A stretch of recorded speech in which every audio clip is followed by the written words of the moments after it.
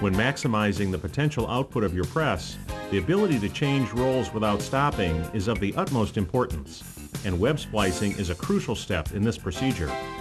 Keene Technology takes the splicing process one step further with zero-gap butt splicing.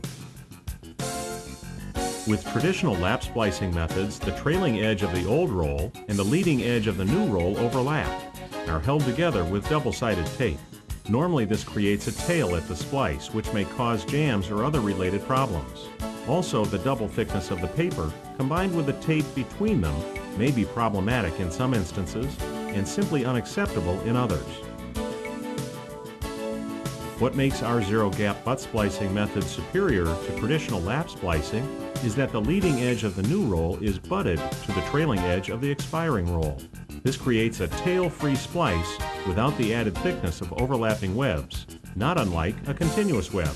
This means less potential for splice-related problems down the line, and therefore more productivity. From our long line of quality splicing equipment comes the ZC Series Cantilever Butt Splicer. The standard features of the ZC make it the best choice for many splicing applications. The ZC is a solidly built unit, and our attention to detail shows. Its quality construction means the ZC will provide many years of dependable service. Loading of rolls is quick and easy. Shaft collars make placement of rolls on longer runs virtually automatic. Splice preparation on the ZC was designed with simplicity in mind.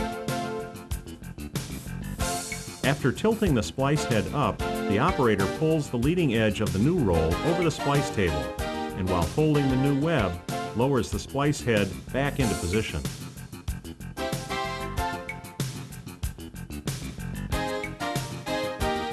Next, one piece of tape is applied to the vacuum bar. A second piece of tape is then applied to the pull-out drum. The two-sided tape application ensures maximum splice strength as well as maintains web integrity during die cutting operations.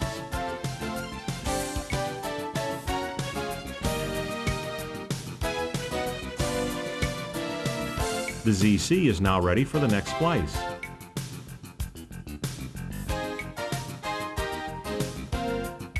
The fully automatic splice cycle means minimal operator intervention is required. When splicing occurs, the web is brought to a stop. The rotary knife cuts through both webs and the tape is applied.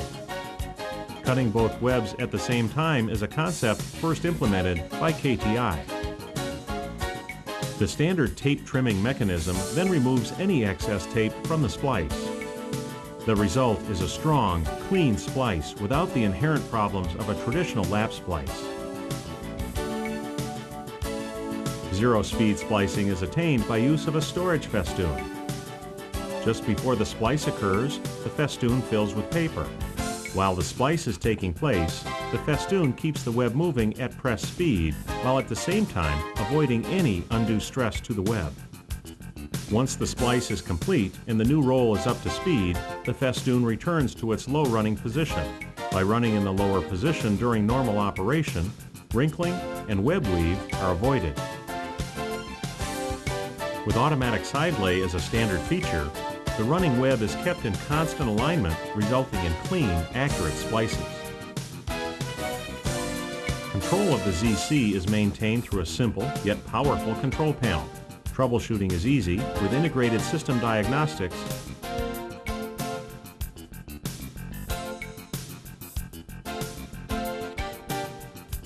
In addition to the many standard features included with the ZC, there are also several options available. A roll loading cart makes the simple task of loading rolls even easier.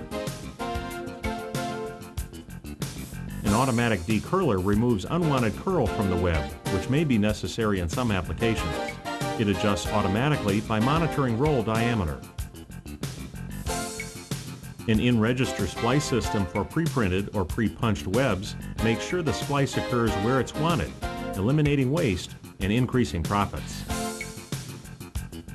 Keene Technology understands the importance of productivity. That's why we design and manufacture the finest splicing and rewinding equipment available. The ZC is no exception. It follows in the KTI tradition of supplying the industry with solutions that not only work, but work better. When looking for the best splicing options, remember KTI and the ZC series butt splicer.